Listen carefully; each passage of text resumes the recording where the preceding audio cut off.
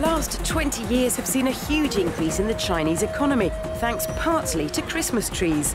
The tradition of Christmas trees is believed to have begun in Germany around the 18th century, but it was Queen Victoria who made them fashionable in Britain when she was pictured standing next to one with her family in 1846.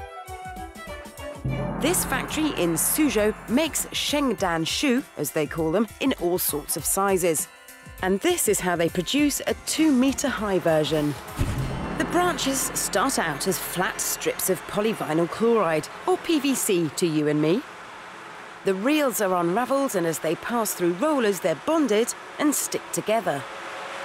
Then a circular blade slices through the PVC, shredding it and making the needles.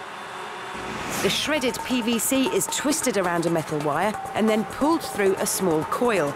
This separates the needles and makes them nice and bushy. These machines produce branches measuring around 6 meters long. A tree with branches this big isn't very practical, so they're cut to size by hand. They're cut this way because a mechanical cutting machine would flatten the needles back down.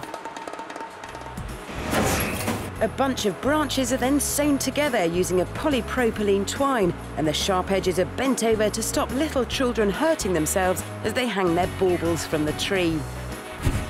Now all that's left to do is attach the branches to the metal trunks of the tree, and it becomes one of the 1 million shengdan shoe that are made here at this factory in China. Happy Christmas!